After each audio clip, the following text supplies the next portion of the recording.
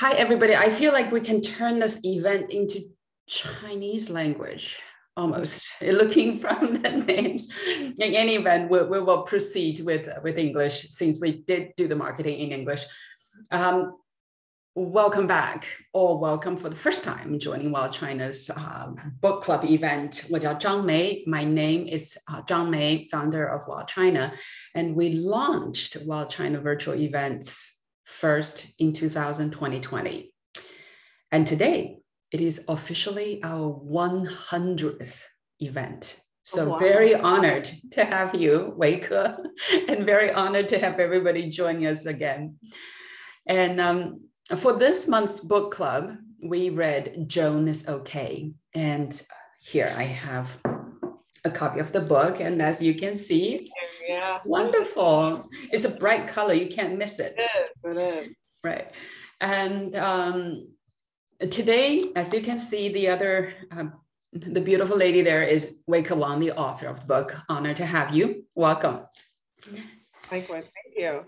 Let me start by introducing Weike. Weike Wang is the author of two books, Chemistry and Joan Is Okay. Her work has appeared in many notable publications, including the esteemed The New Yorker, which I read on a weekly basis and feel guilty if I don't finish. And she has received numerous awards, including the 2018 Penn Hemingway, a Whiting Award, and a National Book Foundation 5 Under 35, as well as being in the 2019 Best American Short Stories and O. Henry Prizes. Weike has a Master's of Fine Arts from Boston University, as well as a Bachelor in, surprisingly, Chemistry, and a doctorate in epidemiology from Harvard. Yeah. She currently lives in New York City, and teaches at the University of Pennsylvania, Barnard, and Columbia. Now, the book we're discussing today, Joan Is Okay, is a piece of fiction. It has this very, I would say, a very dry humor that sometimes makes you giggle, and then in the next second hits you with this powerful force that is so profound and moving. I couldn't put it down. I was reading this. I got this book in January, February, and knowing that the book talk was way later, but I finished it way earlier, that I had to take notes. Anyway, the Chinese immigrant to America story has been told beautifully, by so many previous, women before Weike. There was June Chan's Wild Swan, and of course, Amy Tan's Joy Luck Club. And I really think, Weike, your Joan Is Okay is right up there with those books. But telling a very different story, telling the story of a very different generation, well off, very cool, different from, before. So, and this generation I see all around me now, currently, they're the ones working in Silicon Valley, Google, Apple, Goldman Sachs, and McKinsey, etc. Right. So I'll let Weike talk more about this. Just one last bit on logistics. So Weike will give us a talk on how and why she wrote the book, probably. And then I will lead off with a couple of questions. If anyone has questions, please feel free to put it in the chat box. We'll try to get through them as quickly as we can. And with that, Weike, off to you. Thank you for taking the time. Of course. Thank you so much, May. It's wonderful to be here and talk to, your readers. And when I got this opportunity, I was like, I have to do it because, thinking about traveling to China has just been on my mind ever since. So I had written this book pre the pandemic. So I turned in a draft of this book March of 2020, which was the time when the pandemic was really coming to a head in America. And so we were going under lockdown. There's no pandemic in the first draft of this book. And then I had to readjust with my editor and fit the pandemic into this book because, yeah, it's kind of a surprise. I had no intention of writing Joan, who's an ICU doctor in America, Asian American doctor in America. I had no intention of incorporating the pandemic in there, and somehow it had to be incorporated later on because of, you know, the just, it was just hard to predict at that time. And I think I couldn't not talk about it, so I had to incorporate it in. At the time, I think I was drawing predominantly from an experience that I was having. So I was born in Nanjing, and at that time, my grandmother was visiting from Nanjing for like 2 months with my parents in Detroit. And she just got stranded here for like 10 months. Like, she was very, very unhappy. She really wanted to go back to China. They weren't really letting citizens in. It was sort of like the 5-1 policy. Flights were always getting canceled. Her visa expired. So she finally made it back. She was supposed to leave in March, but she went back finally in September of that year. And it was really wonderful to have her here, but I also couldn't visit her because America was also shut down. So I think I was thinking about that because I don't think I will see my grandmother in the States again. I don't think my mother will see her mother in the States ever again. And I don't know when is the next time I'm going to be able to see her given sort of travel restrictions. And and I think a lot of that sadness and just emotion went into the book in creating parts of the book that were pandemic driven for the family. I didn't think I could write a book without the pandemic after I thought about it. And that was kind of incorporated into that. Another reason, one of the earliest reasons I wrote this book is my first book was about a chemist. I think in some ways, I don't want to say overrepresented, but Asians are very well represented in the fields of basic science research. Oftentimes, the Asian scientist is the worker. They do all the work that the PI wants you to do. And so that was kind of the basis of chemistry, of this like somewhat very unhappy but disillusioned person who still really loves science. And I love science. Like I came from such a heavy science background that I still really love science. And it's just hard to kind of think about, you know, having gone through that. And that was kind of the forefront of chemistry.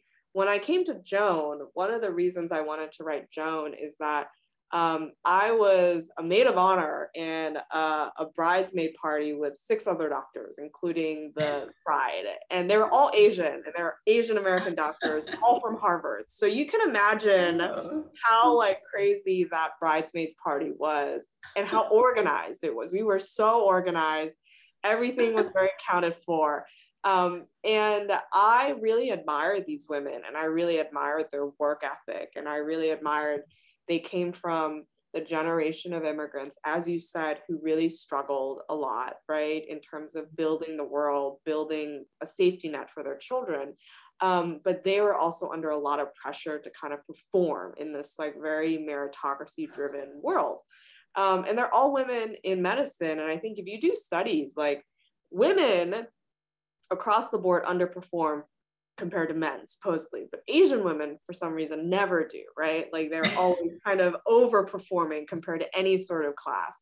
And I really wanted to capture this like just working woman who's just in this field. She just wants to do her job, and she's very frustrated that she's not able to do her job because that's what she's trained to do. She's trained to work. She's trained to like show up for her job and be a very responsible citizen.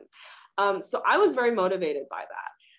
And when I wrote the first novel, I was really interested in thinking about the model minority framework. And, you know, oftentimes when I was growing up, I was told the model minority is this myth. And to be honest, I went to Harvard. I don't necessarily think it's a myth if I'm like, if I'm symbolic of it, and if I represent it in many ways. And so I wanted to think about that model minority, quote unquote, myth, and really interrogate that and think about, you know, what this means for a character like this. So I knew that was the character I was trying to create. And just for like the readers here, one of the books that I was very inspired by growing up was Camus' The Stranger. And The Stranger is a book. Marceau is a character at the beginning who his mother dies, and he, by the end of the book, I'm going to ruin this book for you, but it is 100 years old, so it's okay. By the end of the book, he is on trial for the murder of for the death of his mother because he doesn't grieve properly. He's not as sad as he should be. And I thought, why did I connect with this book so much? I connected with it so much because oftentimes Asian people in America are often seen as very robotic, emotionless. We just work. We don't know how to express ourselves. I don't know how many times in interviews I was coached, Weike, you have to be personable. You have to show personality. You have to be extroverted. Otherwise, they're going to think that you're just like a boring person, Asian girl who can just do math. You know, I don't know how many times I was taught this, that I have to like put the energy forward or something. So I think that was one of the reasons I was so drawn to The Stranger, because he was essentially, this white man was essentially condemned for a lack of emotion. And I thought, what better protagonist for a book to mimic that, but an Asian woman trying to just work, but being condemned for her emotion, her lack of emotions for the death of her father, which is the start of the book.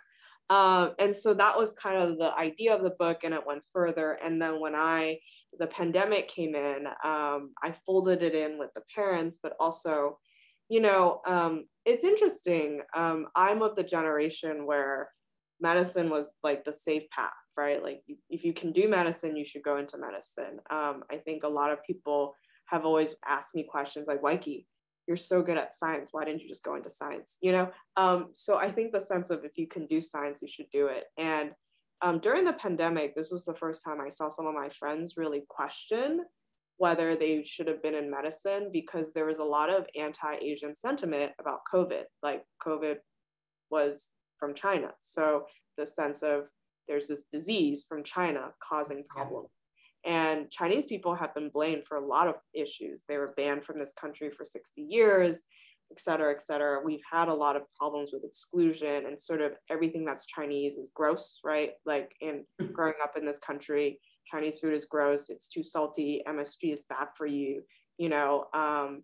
And so I think that really played into that stereotype. And I think I had some friends really just wonder, why am I helping people who are dying of this disease when I'm being blamed on national television for this disease, you know, when that's the public sentiment. And I think that was the first time they really kind of thought about something identity oriented that was hard for them to process. And so I wrote this book mainly because oftentimes science is considered objective, and I don't think so. I think science has been very heavily politicized and thought about as sort of like a public entity. And so that's kind of my spiel about Joan. I'm sorry if that was like a little bit over. It's very interesting. Like, it surprised me that the pandemic was added in later, and also your exploration of identity, sort of a sense of belonging. Could be a surprise. I read your book actually right around the Olympic time. So there was the Eileen Gu, you know, whether she's Chinese or she's American. So the discussion of identity and it was like in the middle of it. So I thought those were your starting point for writing the book. So very interesting. Well, okay. Thank you for that. I have a very urgent but not serious question. What's the name of your dog?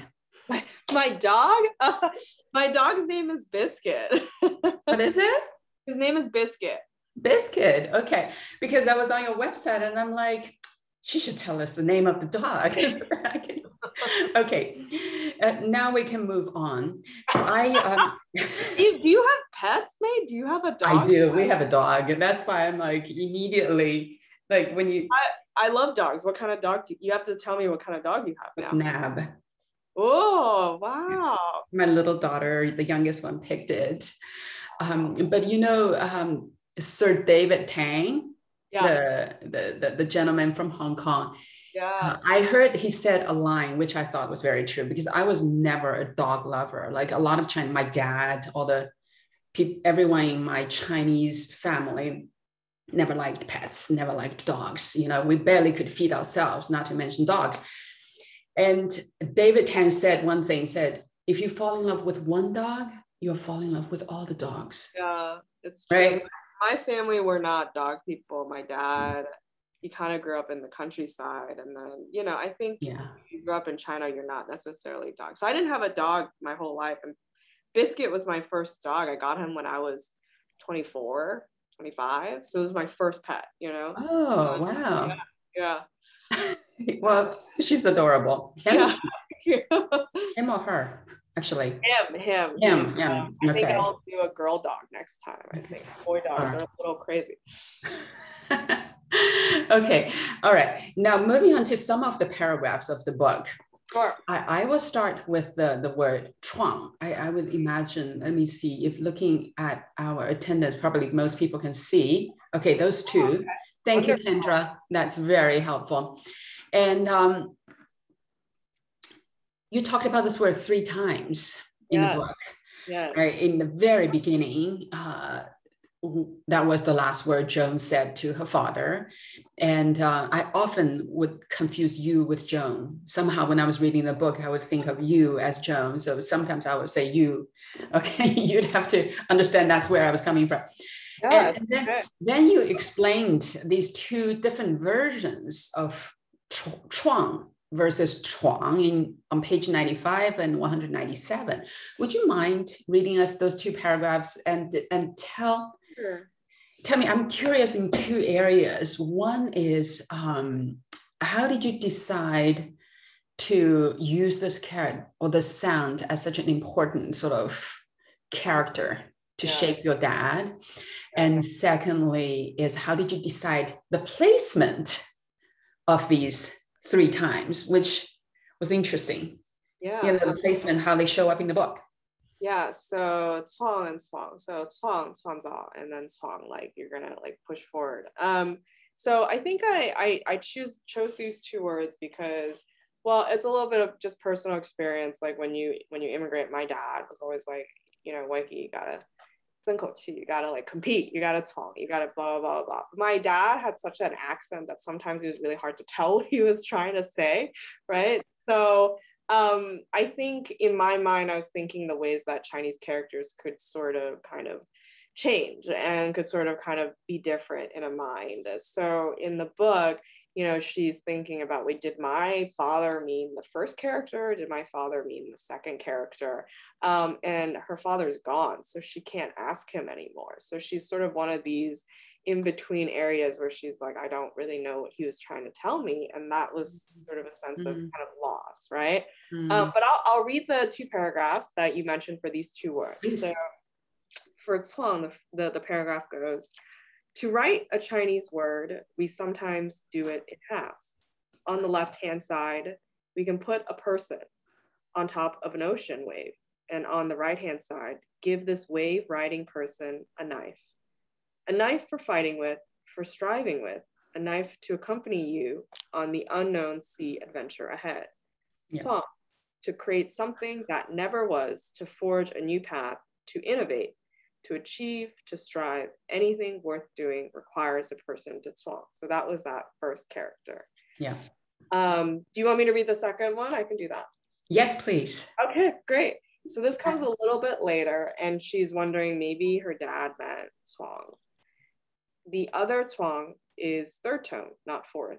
For this chuang, we put a horse inside a door, such that the character itself refers to breaking down barriers and charging through.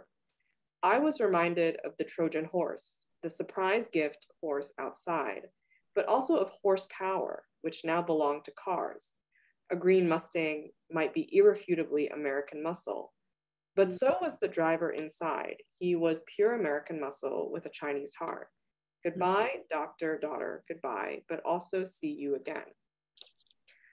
So in that moment, I think, you know, I'm interested in Chinese characters because they're, I think for Chinese audiences, this is very obvious, but it's in, you know, in English speaking books, in English books, oftentimes Spanish or French or Latin or Greek, they're just written into the text and you're almost expected to understand what they mean because English is a Romance Germanic language with an alphabet. Chinese is almost never written into text because I think no one, if you didn't have the pinyin, would understand what that word means, right? And I'm interested in maybe making the Chinese language a little bit more accessible to people. because I think it's a very beautiful language. And I think there's a lot of stories in that. And I think sometimes it's lost because oftentimes Chinese is written as pinyin and not the actual characters. Mm-hmm. But no American would understand the character if you just wrote it, right? So that was kind of my idea of incorporating those two words. Yeah. Well, I personally really liked the way you used these two characters, and because largely they really show the character of your dad. I mean, yours. See, I told you earlier. No, it's okay. It's okay. I get it. Yeah. And on that, the next interesting thing is you also shaped Joan's brother, Wang, and the sister-in-law. They really represented the kind of new Chinese immigrants that we were talking about that really belong to the Southampton and the Greenwich Village, or those who live in Shanghai and may have another house in Atherton. I think you're the first person to really write about them and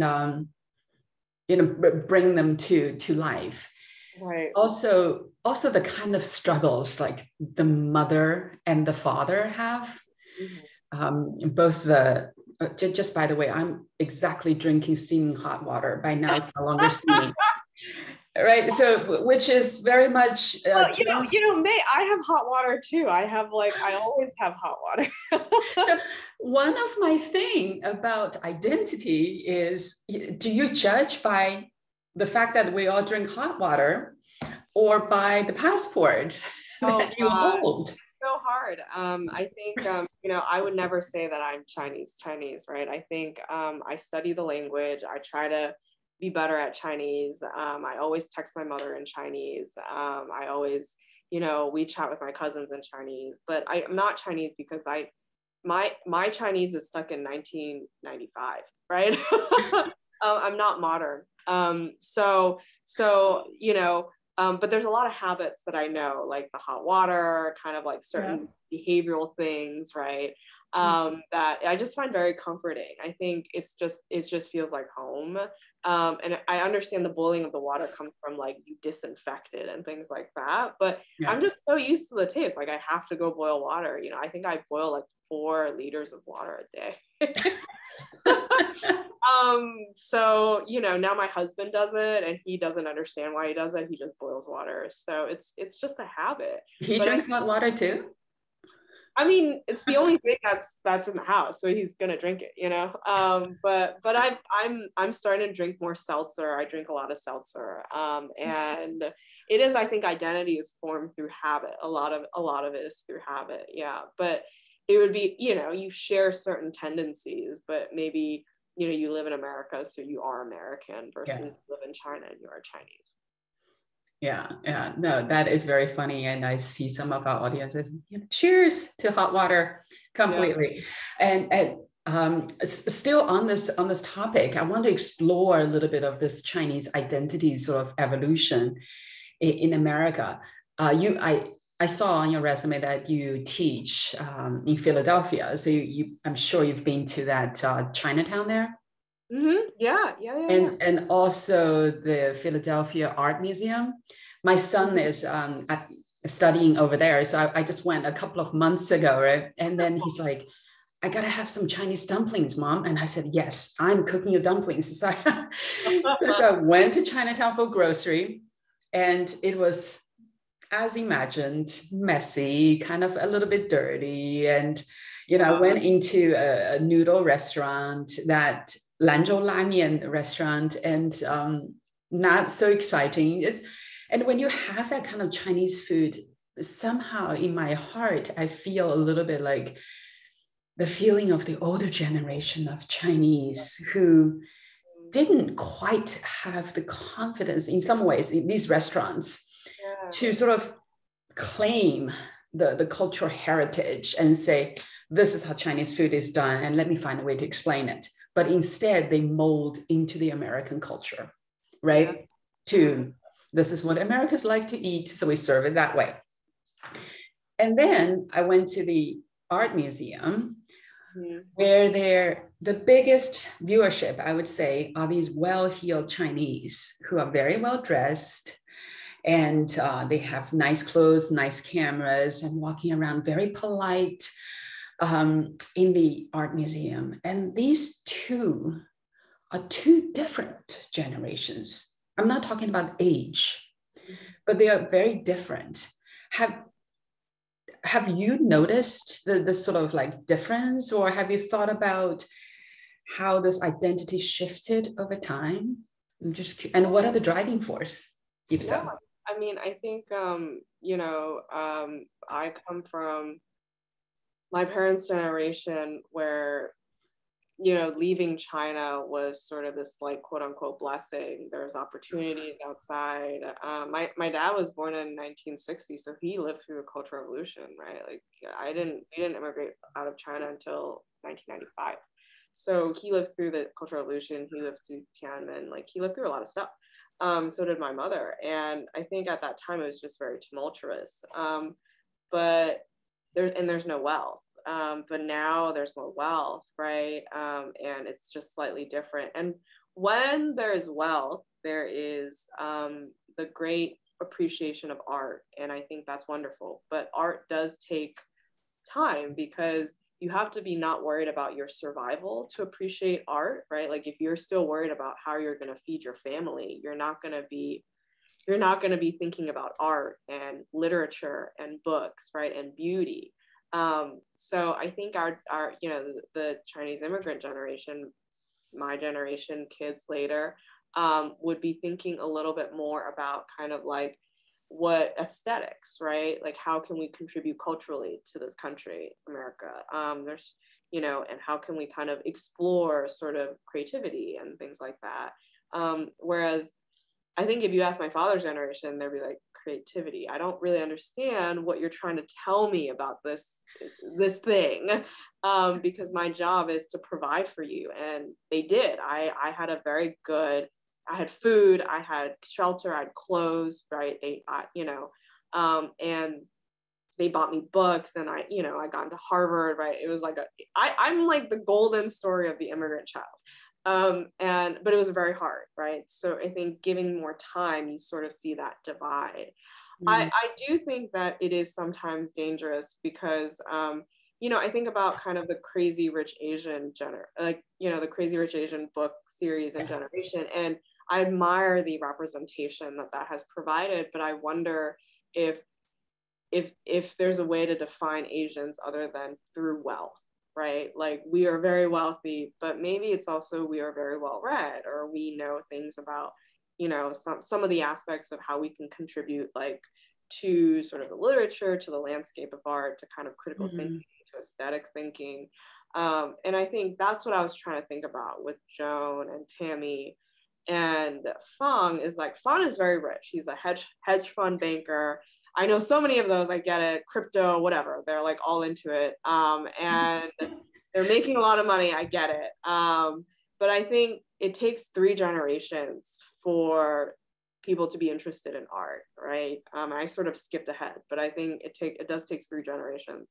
And it's just a cycle of like kind of safety nets, stability, and things like that. But it's such a difference. But in some ways, I think I feel for my parents' generation, like we're almost 2 generations apart because of cultural gaps in language. I think my kids would feel not that far apart from me, right? Because I would be speaking English fluently. So there's a lot of other things that are kind of in the way. Like me and my parents sometimes feel like they're my grandparents in some ways of what they experienced, versus like they're my parents, right? So to be honest, it's interesting. My grandmother has kind of a different take on it. She actually reads a lot more in terms of like leisure because she grew up in China. She was an architect. She's always lived in China. So I think she had the sense of kind of like a different approach to how things, how she kind of interacts with society. Very interesting. Yeah. One of our longtime participants, Anthony, good to see you here, commented in the chat box that we talked about the when I said the Lanzhou Lami and the phenomenon with ethnic food tailoring itself. I didn't know this had a name. Yeah, I didn't know either. Ethnic food tailoring. tailoring to American taste. It's not limited to Chinese. Yes, that movie. There's a wonderful film. What's his name? The actor, Big Night. It's beautiful. Another person recommended this film to me, and it's a matter of survival. If the American public doesn't accept traditional ethnic food, then the restaurant closes, and then these people had few other options. Yeah, but yes, and there's agreement echoing of that voice there. Thank you for sharing that, Anthony. Yeah, but now I think this young generation, I'm seeing a lot of new restaurant owners who are very creative. There's a noodle place like Shanxi noodle place in New York that is very creative. Wow. Shanxi La Mian, I forgot what it's called, but they would ship you noodles and have YouTube videos for you to make noodles at home. So they innovated to fit this cool food culture without changing the flavor of the food at all. And they're good noodles. If I find it, I'll tell you. Well, it's true. Like I think the American taste palette there's a sense of excess, like excess salt, excess cheese. Like in Italy, pizza doesn't have as much cheese as like Domino's, right? Or Pizza Hut, and Chinese food definitely doesn't have as much salt as sometimes we put into salt here. And obviously MSG has gotten a very bad reputation through that. Yeah. Now the whole book, I adore all the characters, except I have to complain to the author. The only treatment that I did not please me, you did not write to please me, but is the treatment of Mark. Okay. I was like, oh, this poor guy, he's so nice and sweet and gentle, well-meaning soul. Yeah, I know. But I think, feel free to tell the story. I don't think we'd spoil much, but. So for maybe our readers, maybe I'll preface with the sense that the way that I built Mark was, if any of you are familiar with Seinfeld, I modeled Mark after Kramer. So I modeled Mark after this like kooky neighbor that moves in to Joan's empty floor. And I would recommend you guys Google Kramer and just like what he does. But he just barges in to like Jerry's place and eats his food and like takes whatever and sort of has opinions. And Mark is very well-meaning. I'm not saying Kramer isn't well-meaning. I'm just saying Mark is sort of this like, I wanted to create him as this quintessential New York neighbor who sort of has a lot of opinions about what it means to be New York, what it means to be a New York neighbor, what it means to live in a co-op in New York, what it means to live on the Upper West Side. Oh my God, Seinfeld pretty much has the Upper West Side stamped. And what it means to kind of be, culture, right? Like you need to read the New Yorker, you need to read the New York Times, you need to read the book section, you need to read arts and literature, you need to read these books, you need to have read, I don't know, Camus or Hemingway or things like that. I think doing fiction in my graduate program, I was told so much. Oh, you didn't read Updike? Why haven't you read Updike? You didn't read Cheever? Why didn't you read Cheever? Alice Munro? You didn't read this person? Like the sense that I hadn't read so many people in the canon catching up, right? I think in math, it would be like, you don't know who Pythagoras is? You don't know Pythagorean theorem? How do you not know that? That I felt so stupid learning fiction and learning how to write. And Mark is kind of an embodiment of that he is very well-meaning. He's very nice. He's a nice neighbor who gives her a lot of things. But ultimately, I think he is one of these people who sort of has a certain way of thinking about what it means to be American, what it means to be a New Yorker, what it means to be a New York neighbor. And he is just so shocked Joan doesn't even know Seinfeld. Like that blows his mind. And I think that was an echo of my own experience when I was like talking to my husband. When I first met my husband, I was like, I've never watched Seinfeld in my life. And he was like, you've never watched Seinfeld in your life? Like, I think I like ruined his day when I told him that. How could you not? And I think the sense of cultural capital was something I was trying to echo through Mark, that as a daughter of immigrants, I would never have, why would, I was not born in this country. I came here after moving around a lot. I came here when I was 12. I would not have had that cultural capital. And Mark is very well-intentioned. He wants to teach her, but the teaching becomes almost coincided with this sense of, you know, she also knows a lot. She can save a life. She's a respiratory doctor. She knows how to operate machines. There's a lot of things she could teach him, but chooses not to because it's not the right place. It's not the hospital. A doctor would never try to teach anyone how to treat patients. But Mark wants to teach Joan how to be a person. And I think that's sort of the friction that they're under. And I get it. Like, you know, Mark was a very hard character to write me. And I understand sort of some of your frustration with him. No, I just felt for him. I know, I do. I feel for him too. I think it's hard to sort of, it's like hard to sort of, you know, see that perspective. And I was drawing a lot on just like my MFA experience of, I came into writing really late, and I think I just didn't, you know, read a lot of writers I was supposed to have read, like Pynchon or, you know, Updike or Cheever or whatever, in a certain way, like Joyce. I didn't read The Dead. How could I not have read The Dead? And I'm just scrambling as a grad student trying to read all these things I was supposed to read of the Western canon. And, you know, it is one of these things that is like kind of a learning process.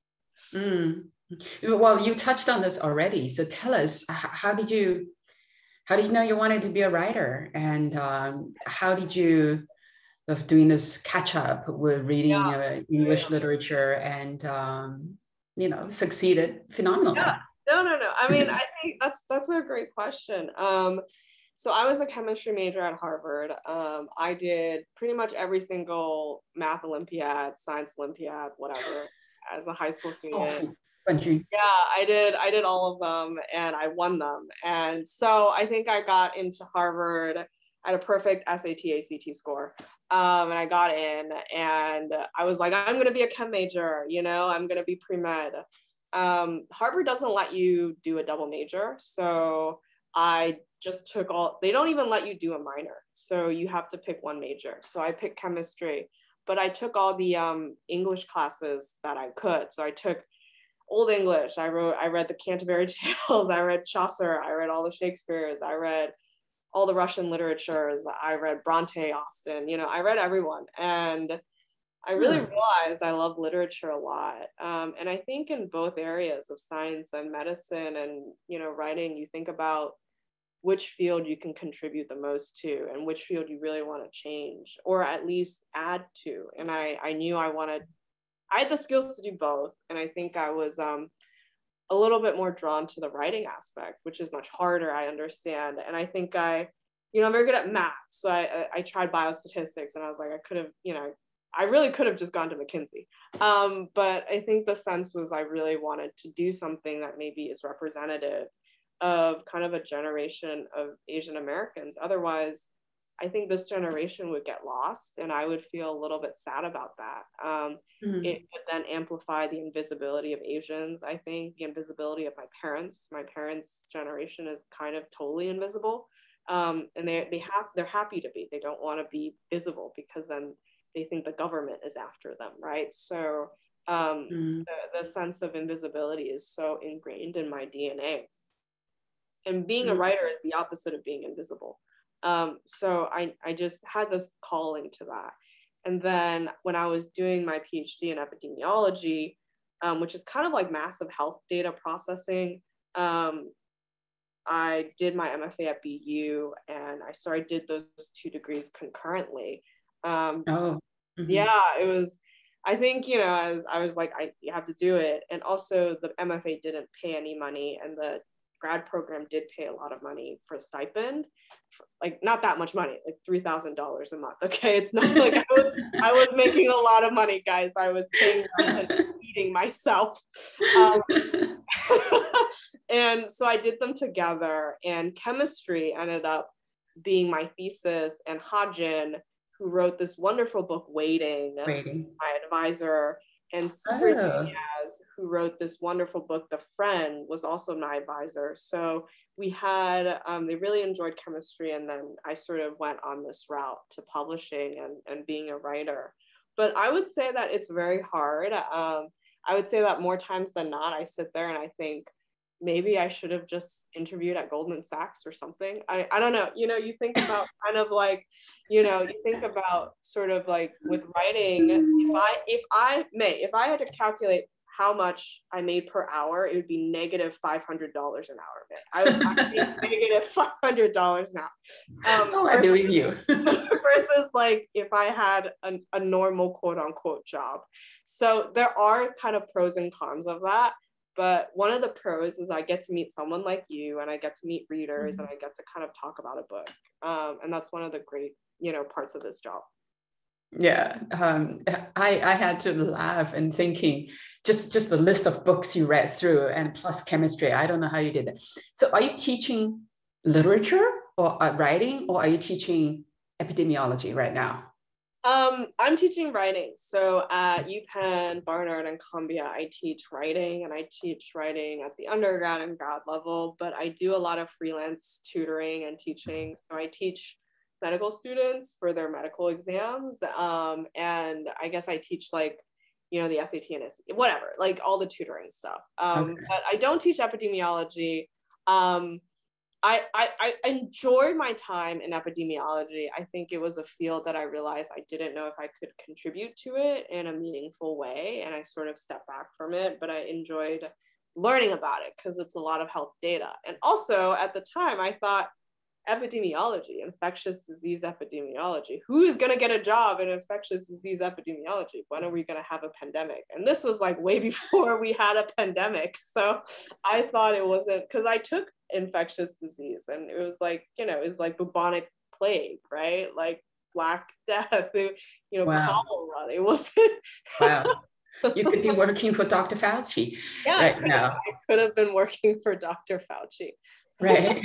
So the next question is a question that all Chinese mothers would ask you, right? Of course. And you have daughters, so I want to help your daughters. and also, I think a lot of Chinese friends in our Zoom room would have the same question. So you did a PhD in epidemiology, difficult word, from Harvard, and then you decide to become a writer. As we both know, I'm married to a writer, so I know the hourly rate, right?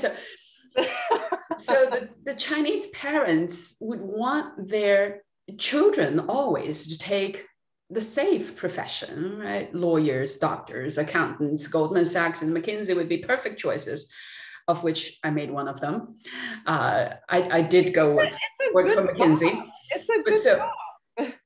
Right. And many people will somehow find these careers not suiting their souls. And yet their parents would say, 既来之则安之. You are here already, just settle. You'll have a good, prosperous life. Did you encounter any of that? Was it a difficult choice for you? 100%. I think one of the things was, it wasn't just my parents. I think my peers at this point still don't understand why I write, since they're like, you're clearly very competent at science and math, and why don't you just do that? And science and math can be learned. I 100% agree. Science and math can be learned. And I learned it really well, and I teach it really well. And I believe in science education for girls. I believe in science literacy. I really believe in science communication, because it would help a lot with, you know, in this country. But I think with something like writing, one of the things is I sort of have been gifted with material in a way that, you know, material is a gift, like immigration, your parents, who you're born to, that's a gift in some ways. I really want to use that material in a way that respects my heritage, my lineage, and my language. I really like the Chinese language, and I sometimes wish more people knew how like amazing this language was that was spoken by billions of people. Like, it's the most spoken language in the world, and yet most of America has no idea anything about Chinese except for like what they make fun of you about in the, you know, they're like, they say ching ching chong and they make fun of you or whatever in the schoolyard. And that has happened to me. And so I think I really want to kind of, you know, I'm bilingual, and I'm bilingual in the sense of science and, you know, writing. And I sort of want to kind of meld those things in a way that gives a reader an enjoyable experience. But I understand your worry. I think one of the things that I was made very clear is that I was never going to ask my parents for money. I don't. I like do 3 different adjunct jobs, and I tutor like 40 hours a week just to make sure that I have time to write. Because I unfortunately did not marry someone with a trust fund, and I did not marry a cardiologist. I married a chemistry Another professor. writer. I married a chemistry professor who teaches at like an undergrad college. So, and I live in New York, so it's a crazy amount of expenses. But I think one thing with writing is if you're going to do it, you sort of have to do it on your own. And I respect that. I'm happy to support my own writing, but it is very hard. Like I write at 6 a.m. to 9 a.m. and then I work till now, right? So I sort of have like 14-hour days, but it's really worth it because when I write, it's so centering. It's like exercising. You really kind of like learn something from the experience. And I get to write a book. And I think that's such a privilege already. So. Wow. If you have the time, I would love to invite you to my Chinese channel on Xiaohongshu, because this question I have been asked hundreds of times by parents, by both by parents and by the children who are facing like first year, second year, third year college kids who are struggling and they want to talk to their parents about changing. And the one point of having financial independence as a sort of minimum threshold for making your own choices is something that I think it respects both the Chinese and the Western sort of values. But you took it one step further by just trusting your talent. If writing fails, you can always become an epidemiologist.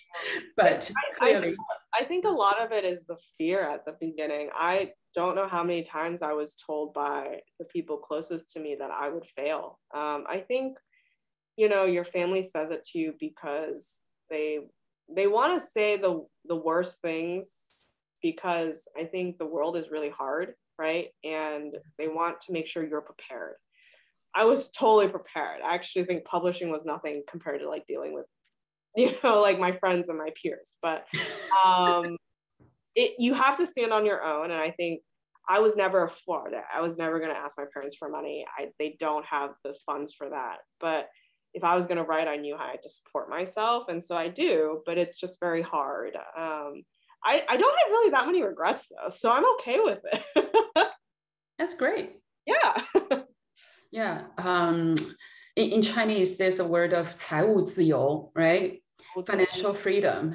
And I think there is the pressure in Chinese society that puts the bar, financial freedom, puts the bar so high. The bar means you own your house, you own your car, and you can vacation in Italy. And a lot of young people feel like they have to grab and climb somehow to get to that bar before they can truly make their own choices. But I think in a way, the freedom you're describing is you live your own life, right? You set your own bar. I know. And I think, that's one thing. I'm the only child. So I feel somewhat bad for my parents that they came to China, left China, came to America, and their kid became a writer instead of like all of the other things that I could have become. But I hope to make them proud. I hope to do, they came here to give me an opportunity that I think they could not foresee, right? And I hope that's something that's important, right? That America, we have a lot of problems, but I love this country for what it's been able to do for my family and also for me, but also just like the choice, I think, of choosing to do something. The buzzword in America is always freedom, but I think the buzzword that I love in this country is choice. Like I have the choice to kind of do this and then do something else, and I have the choice to just back it up, right? I can work, I can do whatever, and there's this kind of like tolerance in certain ways of managing that. But yeah, I think sometimes my parents were really worried that I would become a writer and they would have to pay my rent. But like they haven't been able to pay for any of my expenses since I was 18. So I think they're okay. But that was the real fear that they had, that they would have to pay for my rent while I videoed myself on TikTok or Douyin or whatever, and like made a living for myself. Oh, yeah. I think your parents should be totally very proud of you already.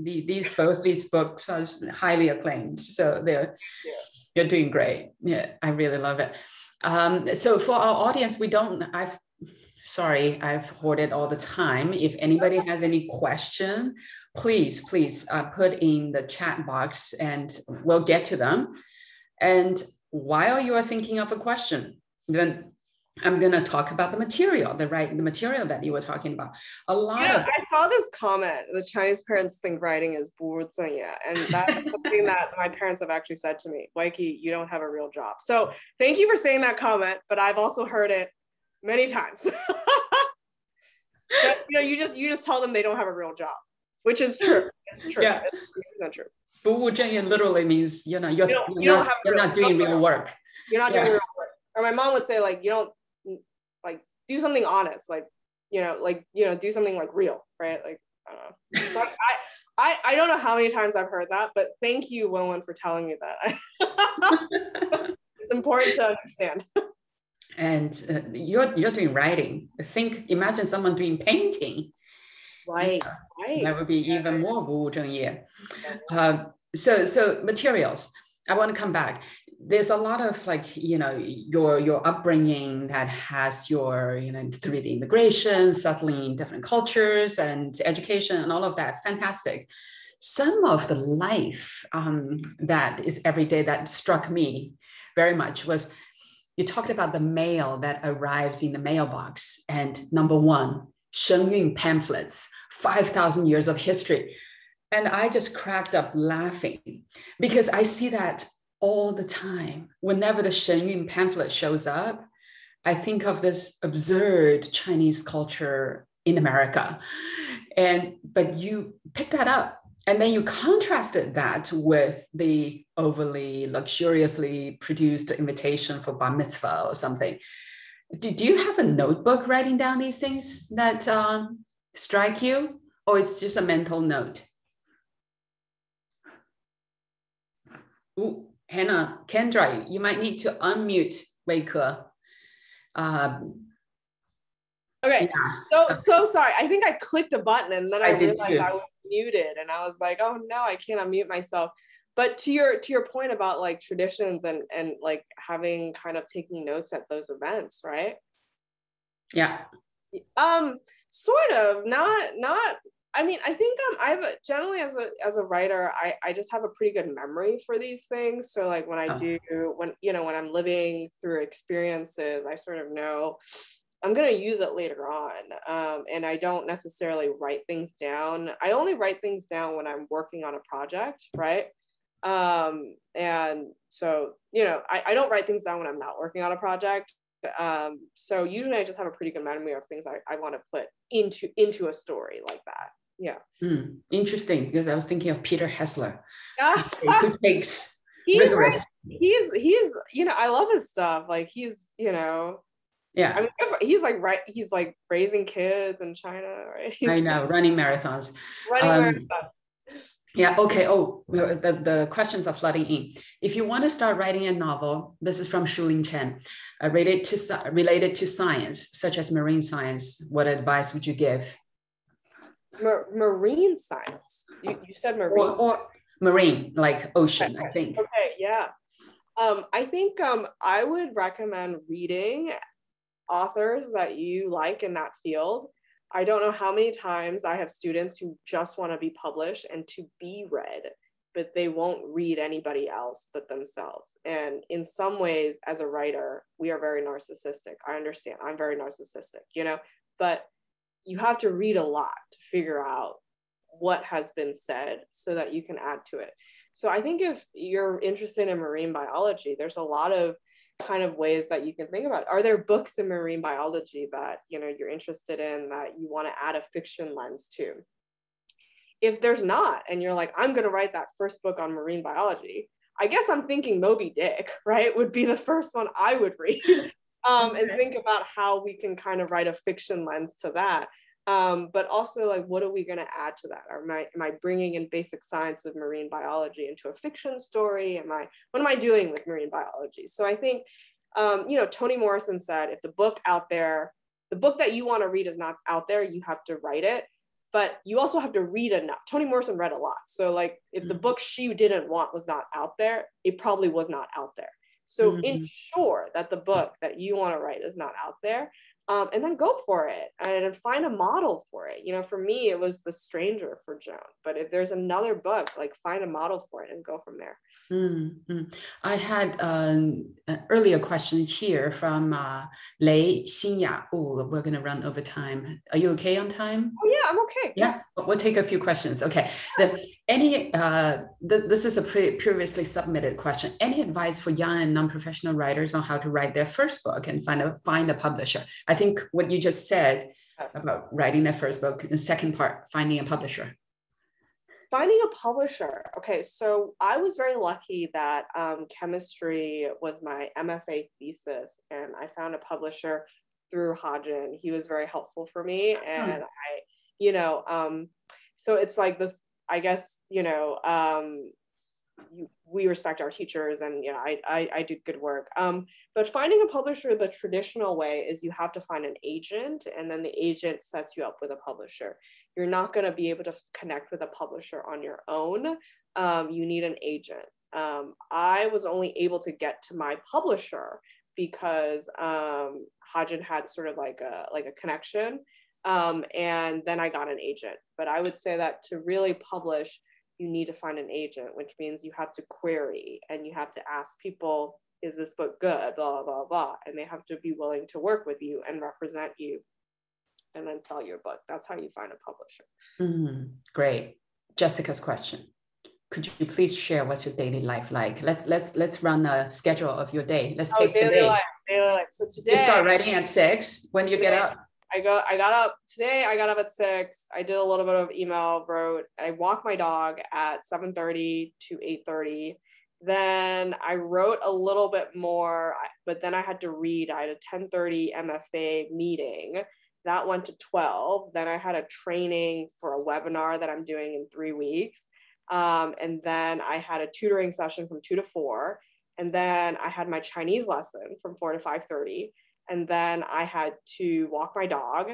And then I had to eat dinner. I had an event at 7:30. And then I'm talking to you guys now at 9. Okay. So that was my day. It's typical. Yeah. Very busy. Hats off to you. Okay. Joyce Wang has a question. We read about the anti-Asian sentiments a lot. Do you feel it? You talked about some Asian medical staff having difficult feelings treating patients who blame them for the virus, for example.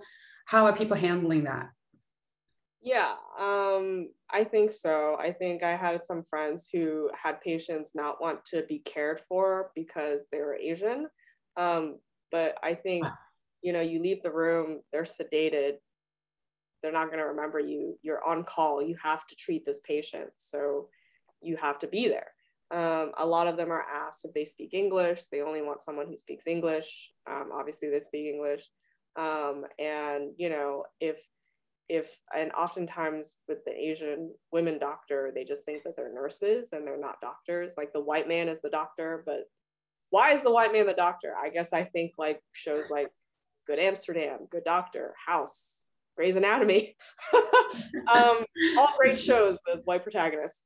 But they're often considered the nurse or like the nurse practitioner. They're like, I really want to see the doctor, not you. Asian women sometimes look younger. So they're like, how old are you? Are you really here? Or are you from like high school? They get insulted about their age a lot. And I think the sense of like, I really want to be treated by an American citizen. Are you American citizen? Who asks that question? Really, who does? But I think they get a lot of that. And that was at the height of the pandemic, that was what was happening a lot, that they were just kind of getting questioned about their authority. And I think that was kind of stressful for them. Okay, wow. We have 2 last questions and we won't take any new questions. So this is from here. So many of these themes resonate with me and other children of immigrants. My Uncle Sammy used to say, when are you going to get a lunch pail and get a real job? I think that's a comment. Um, thank you. Thank you. Thank you, Anthony. And here's from Amber Tao. I came to the US from Chongqing at 16 and now 25. I never thought about staying in the US, but for some reason I'm still here. And I admit that I learned so much and achieved so much here.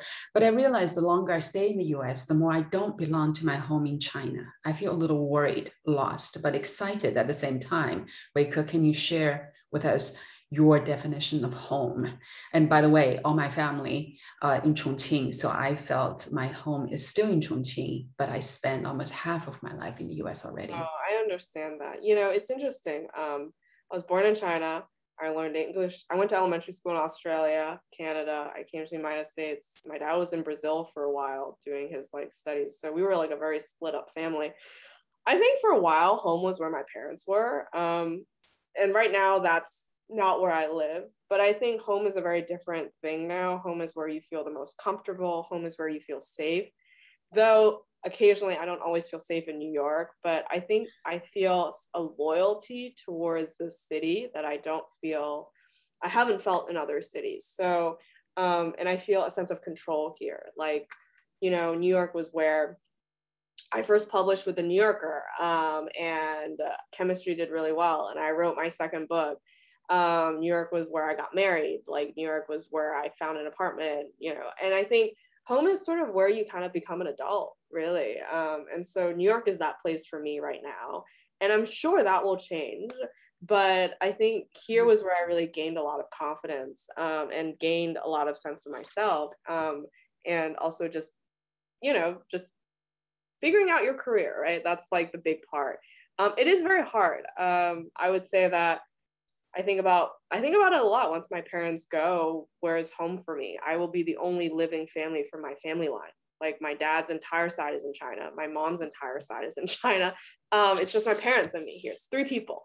And so I do think about that a lot, but I think home is a choice. And that's one of the great things about this country is you can choose where you want to live, and you can choose where you want to make a home, and you can choose your partner, you can choose your family, you can choose your friends.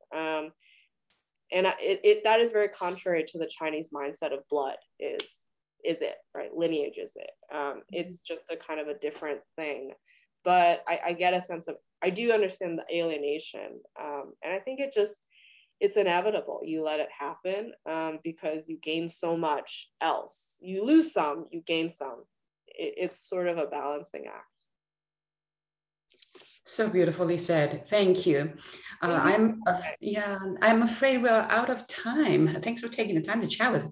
Any last parting words of wisdom you want to share with us? No, man. I feel like you have more wisdom than I do. I mean, you've done it all, and you have 3 kids. It's amazing. I actually am a huge admirer of how you do it. No. I think you need to write a book, May, and then you can kind of teach us how it's done. No, not at all. I need to read all the books. Start from there, which I love. I love reading. So, okay. Then last bit, then, thank you all for taking the time. You can find Weike on Instagram. It's Weike Wang, all connected in one word. And you can find a picture of Biscuit. Yeah, you can find a picture of me on weikewangwrites.com/dog. That's where you can stay connected with Weike's future books, etc. So thank you. And 2 little things before we go. One is we do have a podcast called the China Travel Podcast. And the latest episode was a conversation with the CEO of UCCA, Philip Tinari in Beijing. I enjoyed that conversation tremendously. So do give it a listen. Any of the platform, and anyone welcome.